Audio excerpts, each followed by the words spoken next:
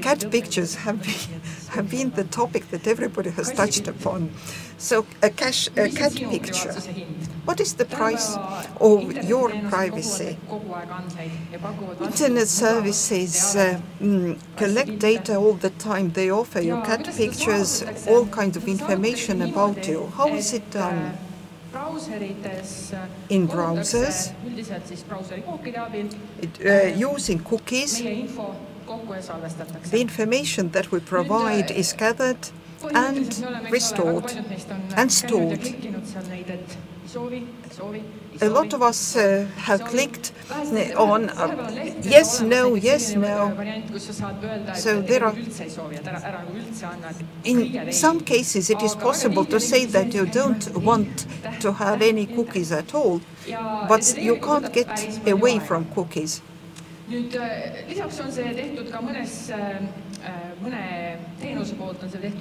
In some services, things have become very easy. You even haven't got a choice. For example, in Pinterest and Instagram, you can't look at anything and you have to log in.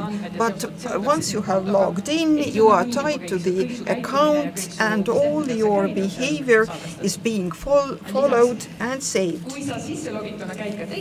And when you go to other web pages, once you have logged in, then this is also recorded. So basically, what does a browser achieve? They offer you something, and what you get is targeted advertising. If you say no to cookies, then you get random advertising. And the question is how important the targeted advertising is. If somebody says that I bought these shoes for my kid, now, then during the next 2 months you are going to get all kinds of pictures of kids' shoes because you clicked on a page.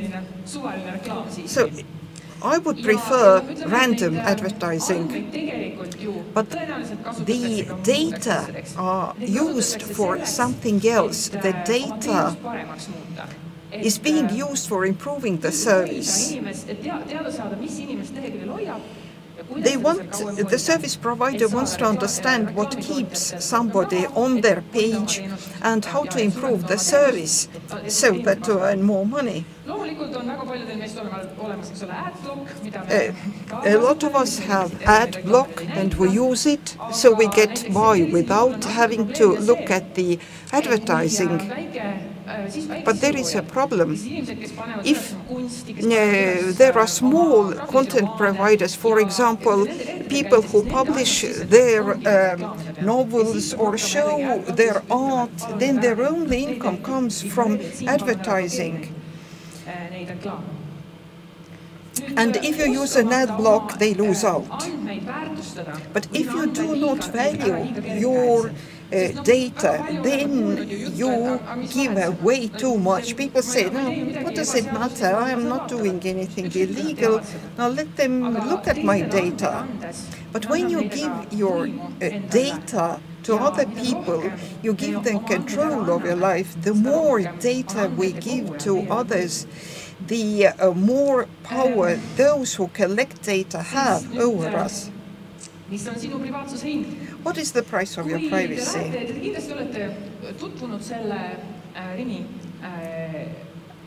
Supermarket chain Rimi. You go to the supermarket, you can log in. You go to the terminal, you just swipe your reward card.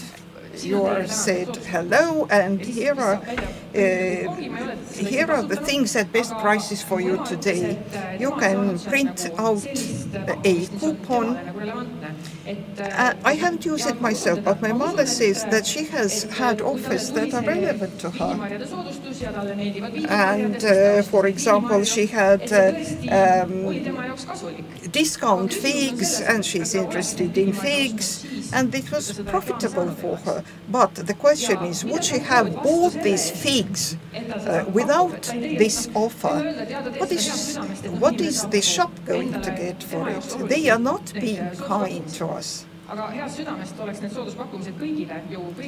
In that case, if they were kind in general, then everybody would have these offers. I assume that you go to the shop, you log in, they know exactly at what time you went to the shop, whether you were affected by their offers, whether you were interested, whether you bought the things that were on offer when you left the shop. Of course, their aim is to offer you the best service possible, and it is all legal that they do. Before we said yes, we had to get acquainted with the terms and conditions.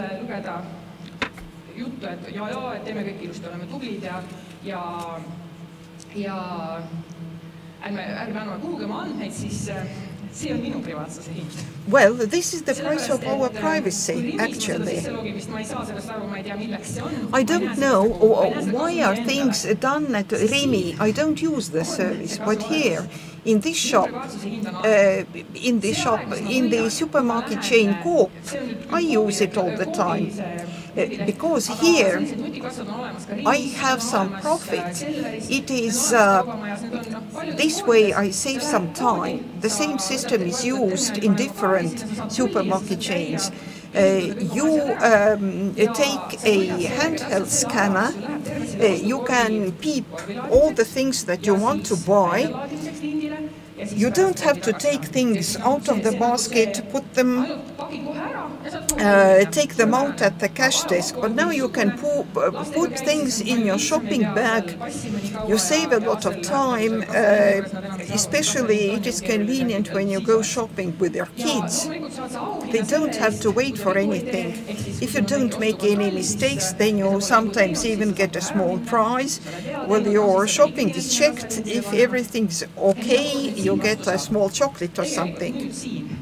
But here,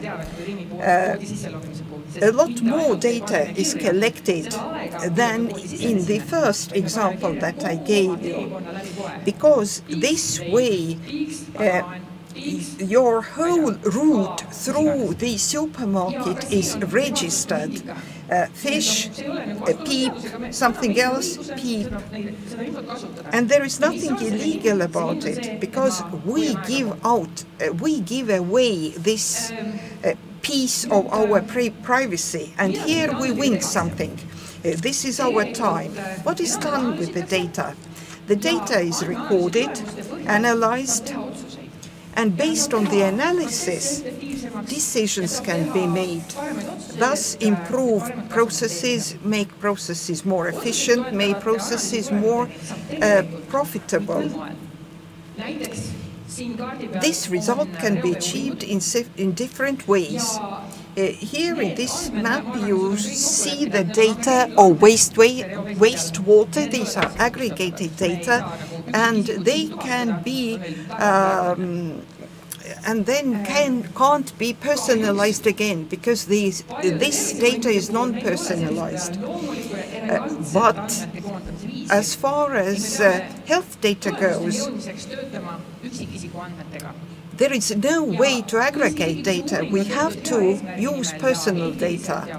Even if the study has been carried out ethically,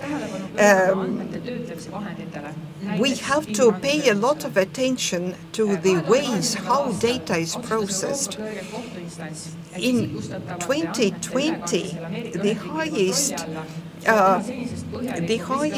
court instance said that we have to use more stringent data protection measures if data from the European Union goes to the United States. Because the data that is in the hands of an American company is controlled by the state, because there is law in the United States which says that should they demand the data, the companies have to oblige and offer the data without even informing the person that his or her data has been used. In Europe, at the moment, we don't have the cloud services that are equal in quality and amount to Microsoft and other service providers. This is a serious problem. Another question is identity. It also poses problems. The European identity in the future is supposed to be wallet-based. So all the data, just like with the COVID certificates, these certificates are going to be in the wallet, and those who have the control of the wallet control identity in Europe in the future. You know this saying that don't put oral metaphors, data, eggs in one basket.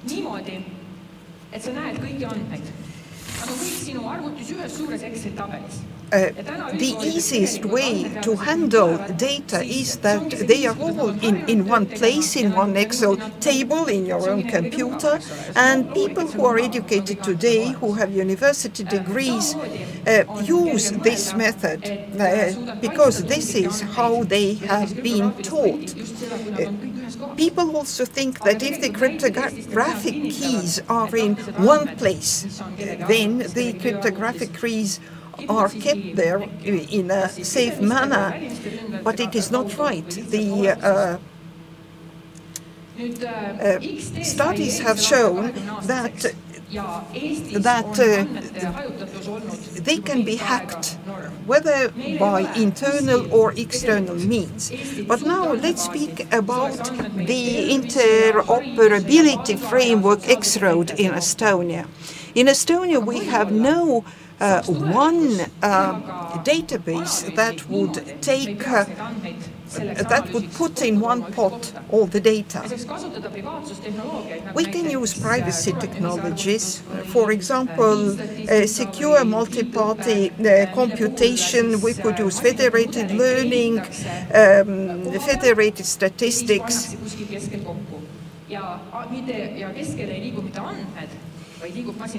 And so the processes can be carried out separately. So the models of processing can be put together in one place.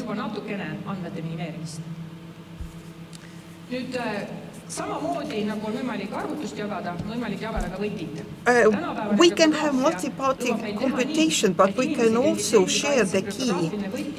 The cryptographic key that defends our data is divided. Half of it is with the service provider, half of it is with the customer. We have this service Smart ID in the Baltic countries, which operates exactly on the same way. So the service provider hasn't got the whole control of the identity, and the smart device doesn't have the full control of identity. For example, if the telephone is stolen, cloned, then it is possible to detect if identity has been cloned. Now, what's going to happen in the future? The future generations understand differently environmental problems, and most probably it happens to security. If future generations want to keep their photos or other data in a more secure way, then the decisions that we make today might hamper them in the future to be more secure. It is very difficult to take back anything that has been put up in the internet. Grown-up people are very conservative. They don't want to change their habits, but maybe future generations are more ready to protect their privacy, just like they have been used to driving wearing safety belts. Thank you. iPhone. Do you use Huawei? Is there a danger that the digital wallet in our smartphones, is there a danger that this information will be used by somebody else? Because if somebody has control over our wallet, it is very worrisome, but actually we shouldn't worry. We should be careful. As I said, I can't understand the system used in the Rimi supermarket chain, my first example, but I can understand the other one, because here I save time, but only being tempted by advertising, it is something incomprehensible. Sometimes data get lost in the cloud. Should they be replicated in physical devices? But there is so much data that the cloud cannot accommodate all data. I think that you don't have to preserve everything. For example, my emails for the last 10 years. I was very much surprised when in our company we were told that that our mailboxes are full.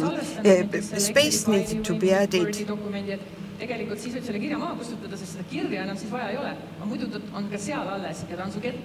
But it is possible to avoid duplication. There are some technologies for it. I really don't know how much you need the third draft of your document that you drew up last year. So every year, if you have time, just delete your last year mailboxes. You don't have to delete everything, but keep the most necessary documents. Take a day and go through your mailbox. I have about 200 mails a day. It isn't enough to use a day for it. So do it, currently do it every day. For example, I have a mailbox that has temporary mails in it. For example, there is an invitation to a meeting and it is in the temp mailbox. When I have been to the meeting, I delete them. I try to take care of my mailbox, says the moderator.